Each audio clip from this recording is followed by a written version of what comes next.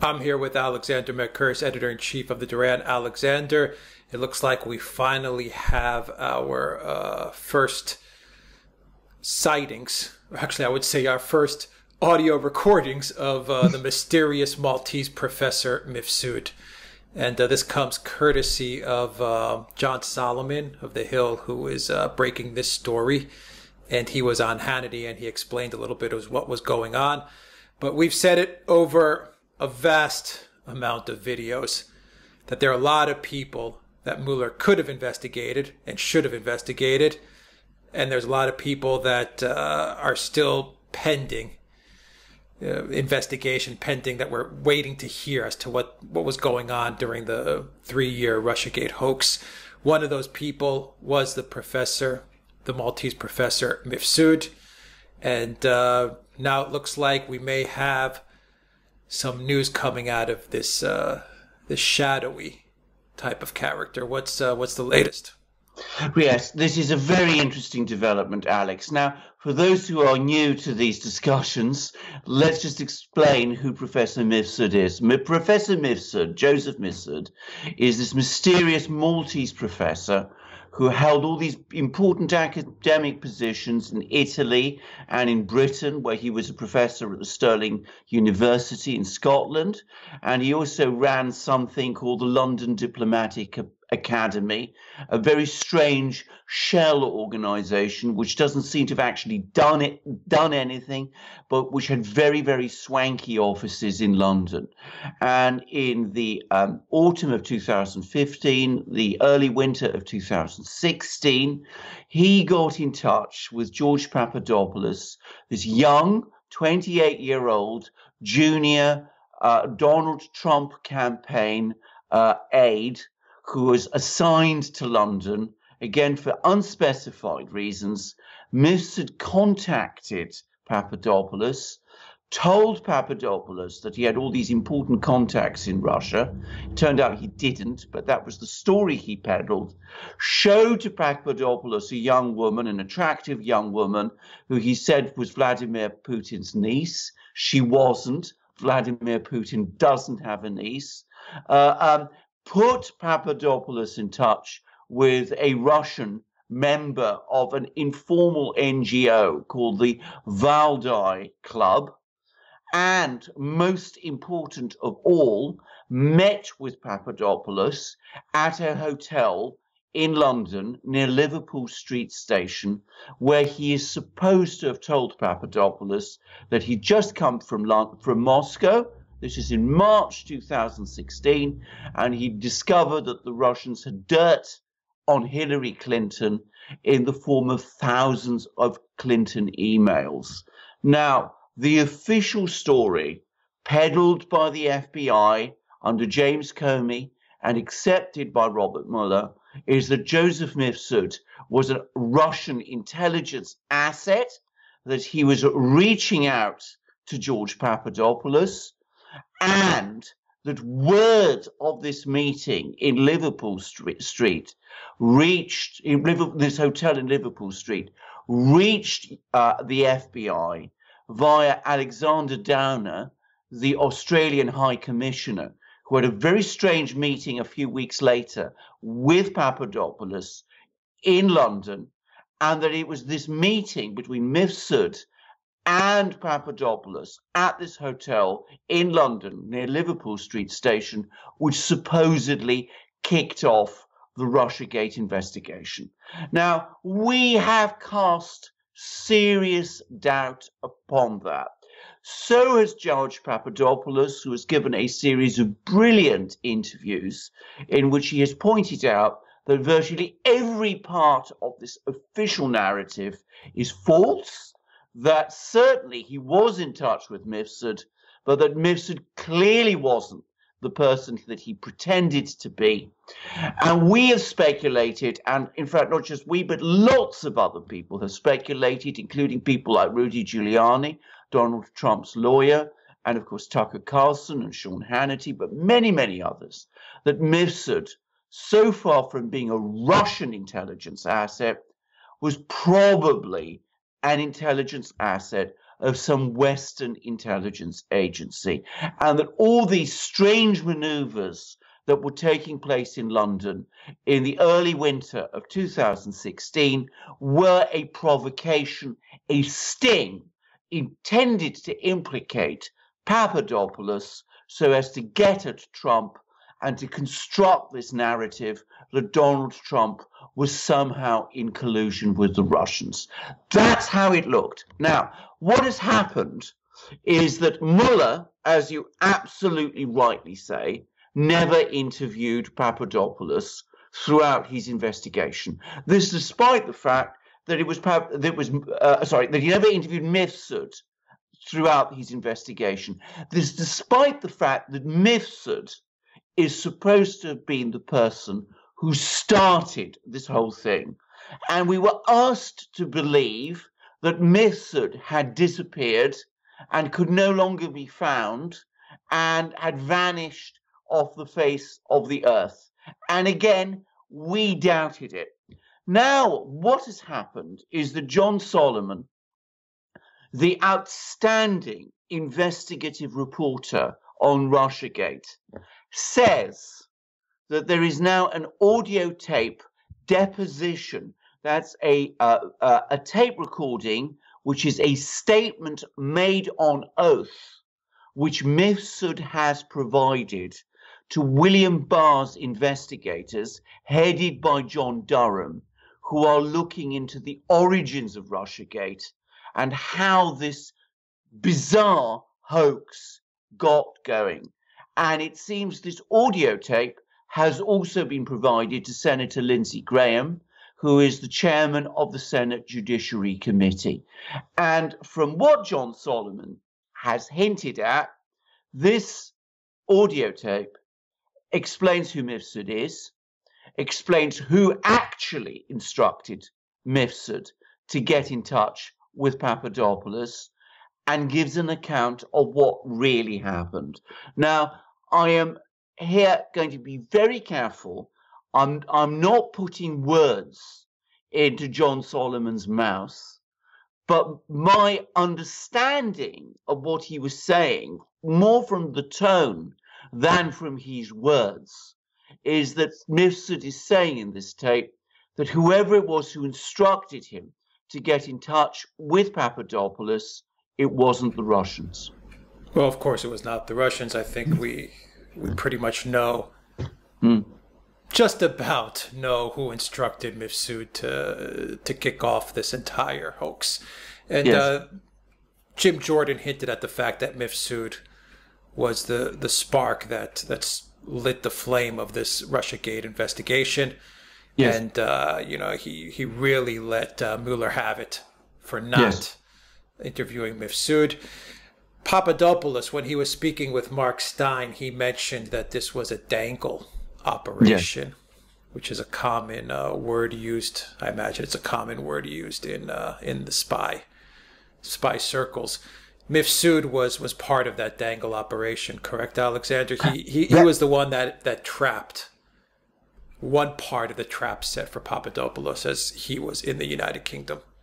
That is exactly right. Now, we need to go back a little to understand this business with Papadopoulos, because we've done several videos on this, and of course Papadopoulos himself has given a superb account of it in his video meetings with Mark Stein. But essentially, Papadopoulos, when he arrived in London, this is in 2015, late 2015, well before the election, was suddenly the subject of this extraordinary amount of attention from all sorts of people. Amongst the people he met was Stefan Halper, who is this academic, supposed academic, working at Cambridge University. It is now universally accepted, in fact, admitted officially, Stefan Halper was an FBI informer. He was a spy. He was a spy for the British and for the Americans. And he also met this mysterious man, Professor Mifsud. And what Papadopoulos is saying, and he has described all his meetings with Mifsud in extraordinary detail, what Papadopoulos is saying is that it was a dangle. In other words, Mifsud was giving him all these contacts which was supposed to be with the Russians, but which weren't really. He was telling Papadopoulos the Russians have all this dirt on Hillary Clinton in the form of Hillary Clinton's emails in order to get Papadopoulos and the Trump campaign he was working for to establish certain connections which could be traced to Russia and which would be politically damaging to Trump, which would show up Trump, in other words, as being either in collusion with Russia or ready to get into collusion with Russia. And in fact, that didn't happen. And the second part of the dangle was the closing of the trap, because Papadopoulos was then invited to this meeting in a wine bar, very expensive wine bar, which I visited in Chelsea, by the High Commissioner of Australia, a person who is also widely suspected of having intelligence connections, Alexander Downer. And supposedly Alexander Downer heard him say at this meeting, at this wine bar, about this meeting that Papadopoulos had had with Mifsud and about Mifsud's offer of the information about the emails that the Russians supposedly had of Clinton's. Now, it's important to say again that Papadopoulos himself denies or doesn't remember saying anything to Downer about his meeting with Mifsud. And Papadopoulos has also said that he knows for a fact that Downer was recording that conversation, and it seems as if that has also been admitted, and that Downer's recording of the conversation with Papadopoulos has also been provided to Durham and presumably to Lindsey Graham, and it exonerates Papadopoulos. So we have an extraordinary, interesting developments here. More proof that there was a trap was sprung involving Papadopoulos, intended to damage and implicate Donald Trump, that this trap failed. It didn't work out as whoever it was who was laying the trap was intending. And with Mifsud apparently disclosing in this audio tape who it was, who he was working for, and who presumably laid the trap. All very interesting stuff. A very intricate trap. And I mean, you have the United States deep state, you have the UK deep state, you have the Australian deep state. So it looks like you have all these countries part of the Five Eyes colluding and collaborating together to essentially derail the presidency of Donald Trump. That's exactly what it looks like. And now you have the investigators. You have the DOJ investigating the investigators. Are we going to see the light of day for all these audio recordings? Are these going to be published? Are we going to get a clear, transparent view as to what was going on, the real collusion, the real election meddling that was going on? I think we are going to see these. I mean, the president, Donald Trump, has given William Barr massive declassification powers. I see no reason why this tape recording of Mifsud should not be declassified, and I predict at some point it will be. But I'm going to say a couple of other things here. Firstly, you missed out one key player in the catalogue of deep states that you were mentioning: Britain, the United States, Australia. These are the various intelligence agencies. But Mifsud has a connection with the Clinton Foundation. I merely mentioned that. Of course we don't yet know exactly what, we don't exactly know what the nature of that connection was, but he had one. As does Alexander Downer.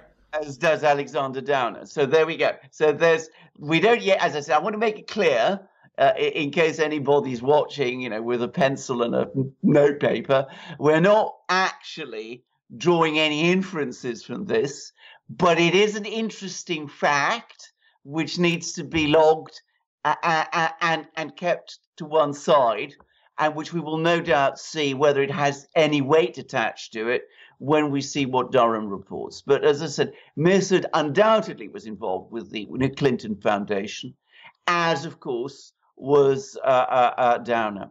But can I say, yes, I am sure we will get these audio tapes. I am sure we will also hear the audio tapes of Papadopoulos, the one that obviously Downer made. But there was some suggestions from Papadopoulos that the meeting he had with Mifsud in the hotel in Liverpool Street was also recorded, not perhaps just by Mifsud, but there may have been all sorts of interesting people there keeping an eye on what they were saying and perhaps recording what they were saying. So there may be many more recordings than we know about. But now that we're on the subject of recordings, I just want to point out how strange the fact that Mifsud has given an audio tape recording rather than a written statement is, because it suggests to me that he is still resisting meeting with the FBI and with Durham's investigators.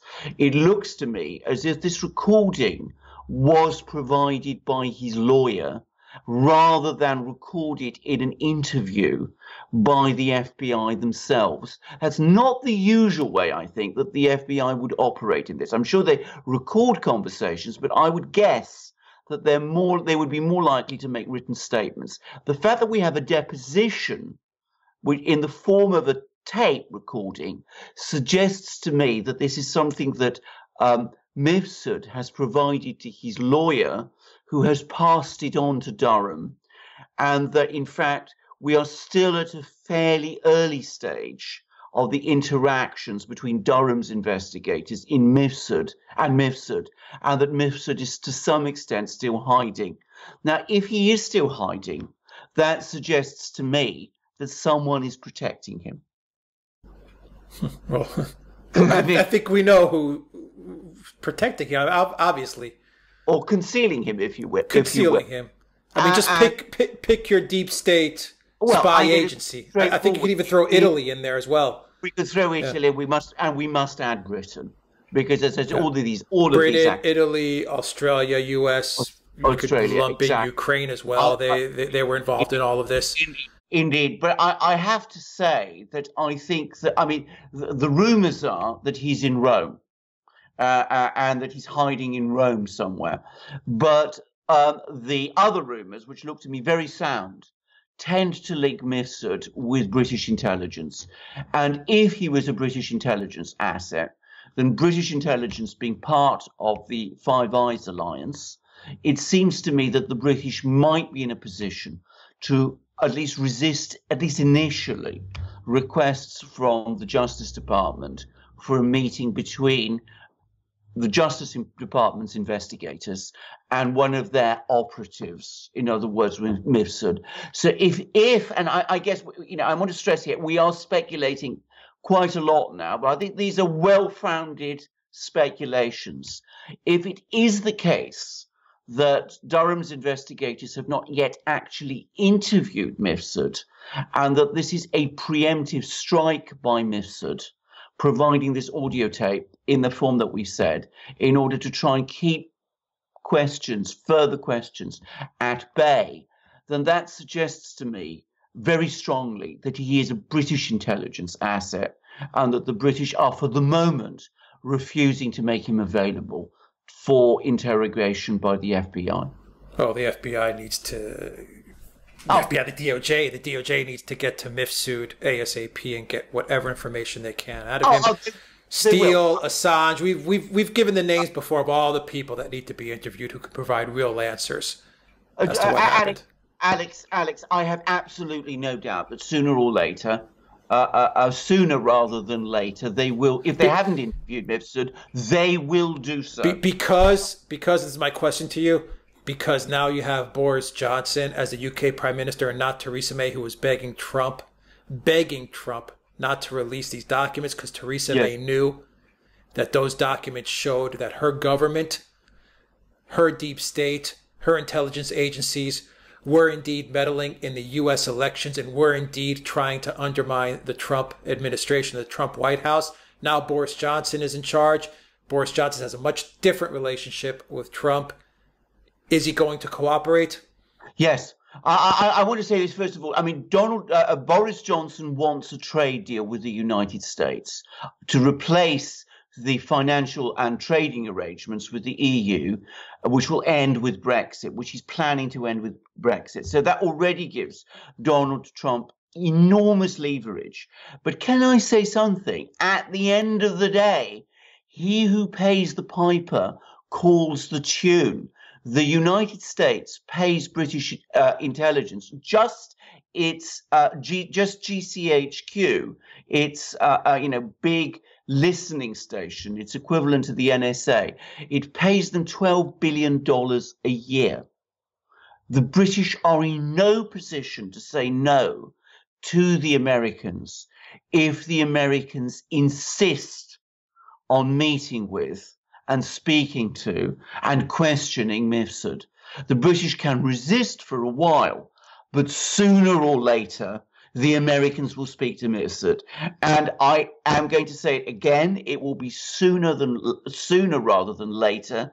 This audio tape may be a delaying tactic, but it's not going to throw Durham and Barr off the scent. I mean, they will now, I'm sure, be pressing the British, if it is the British, extremely hard on Mifsud, because as you absolutely rightly said, both at the start of this program and subsequently, Mifsud is the key to the whole thing. All right, Alexander Mercouris, Editor-in-Chief of Duran, thank you very much. Guys, if you like this video, click on the subscribe button down below. Click on the notifications bell to make sure you get notifications every time we push out a new video. And you can donate to this channel via PayPal, Patreon, and we are now on Subscribestar. The links to those platforms are in the description box down below. And you can also get a copy of this video in audio format. Follow us on iTunes and Soundcloud as well. And of course, you can read up on all the things Russiagate related. We have two ebooks with a very special price. Both those ebooks have a foreword written by Alexander, and you can get those at the Duran shop. And while you're purchasing those ebooks, those downloadable ebooks, pick up a mug, pick up a polo shirt, an embroidered polo shirt.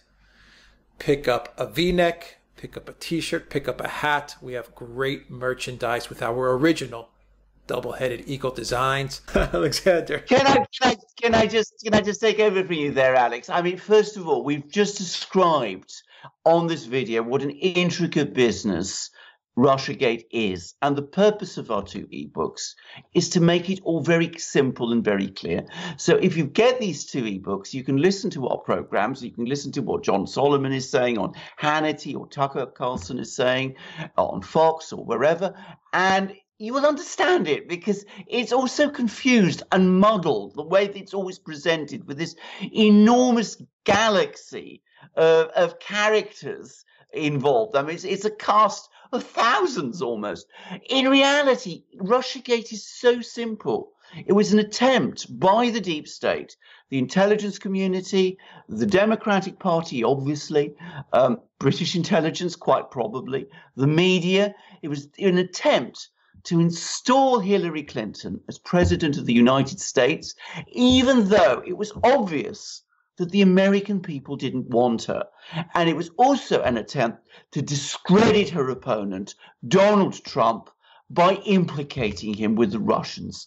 And this is what one ebook is all about.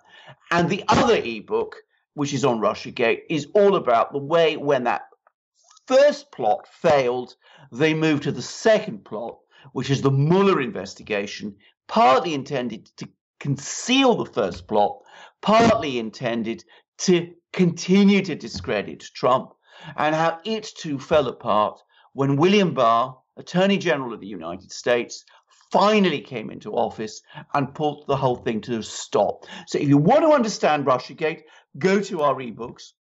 And we also, by the way, have a great ebook on Brexit, which is really boiling up now. And that too tries to explain and simplifies that very complicated story of Brexit and explains the remainder plot, which is trying to stop Brexit, and the enormous political backlash that has inspired. So how can we do videos like that and write books like this if we didn't drink from mugs like this?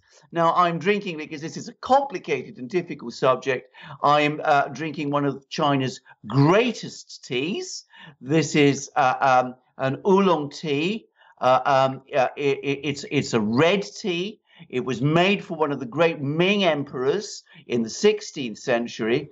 I can't really show it because I'd spill it if I did, but it's a sort of red color. It's enormously refreshing on a bizarre day that we're having at the moment, where it's sometimes raining, sometimes hot, and it's drunk from this perfect, beautiful Duran mug, 15 ounces, perfect porcelain.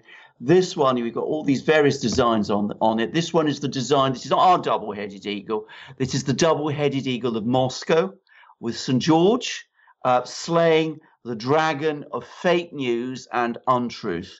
And what bigger piece of fake news has there been over the last 4 years than Russiagate? So that's what St. George does. That's what the Duran does. And we do it wearing shirts like this marvelous polo shirt with my embroidered double-headed eagle. This is not the double-headed eagle of Russia or of Moscow. This is our double-headed eagle. Points to the east and the west because we're a geopolitical website. We cover all sorts of territories, 100% cotton, incredibly comfortable. It's only one shirt amongst many. This is only one mug amongst many. We have lots of other really superb pieces of merchandise. We've got shirts, we've got hats, we've got stickers, we've got wonderful things. So help yourself. Help the Duran. Go to our shop. Alex will tell you how. Just look in the description box and you will find the link to the Duran shop, theduranshop.com. Alexander Mercouris, editor-in-chief of the Duran. Thank you very much. Until next time, everybody, take care.